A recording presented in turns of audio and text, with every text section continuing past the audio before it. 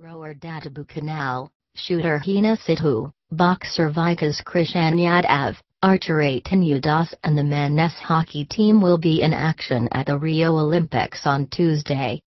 The 25-year-old Armyman Bhokanal secured his spot for the men's singles sculls quarter-finals after finishing third in the qualifying round with a timing of 7:21.67.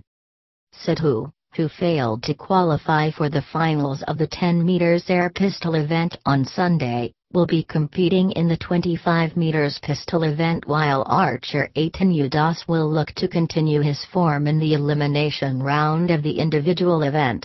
Yadav will kick off India's boxing campaign when he takes on American challenger Charles Conwell in his rower Dattu Bhokanal, shooter Heena Sidhu, boxer Vikas Krishan Yadav, archer Orton and the men's hockey team will be in action.